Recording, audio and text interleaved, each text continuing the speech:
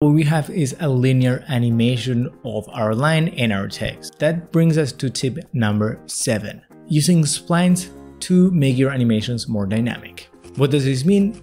When we go to the Spline Editor, we can actually change the movement or the animation type from linear to pretty much anything that we want. If you have many nodes, you can actually select all of them and then edit them all at the same time by adding the same spline values to each of them.